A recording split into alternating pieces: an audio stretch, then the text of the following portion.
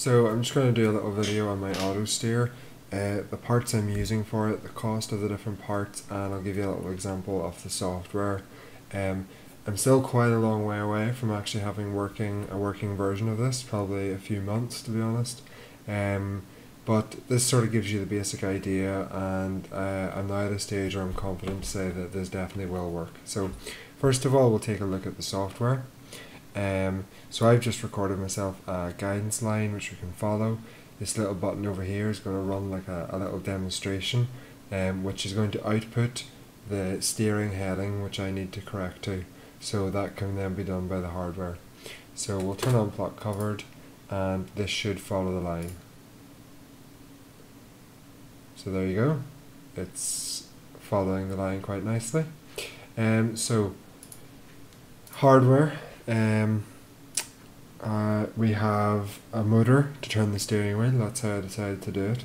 So I'm just using a pretty cheap stepper motor like this. That stepper motor also requires a driver, controller board, which is this.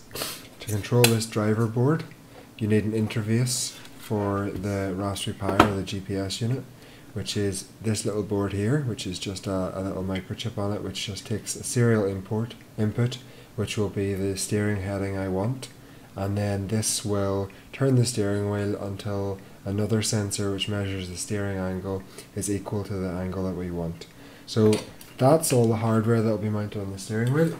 We then need to convert our 12 volts of the tractor up to a higher voltage, so that's what this little box does, and all of that hardware I just showed you is about £100.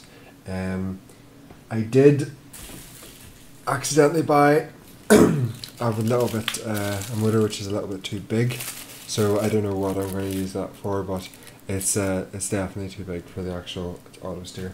So the one other part we need then is made to detect the steering angle of the front wheels. So this is what I'm going to use here. It's a linear potentiometer, so that is just going to be attached to the front axle of the tractor, and it will measure my steering angle for me.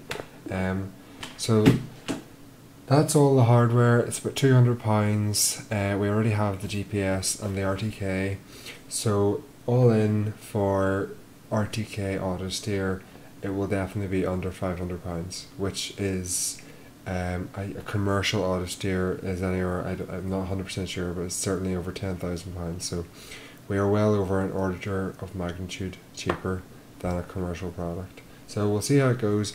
I'll make a video whenever I have it mounted and tested, and maybe I'll do another video on more of the details of the code and the hardware and stuff like that at some point.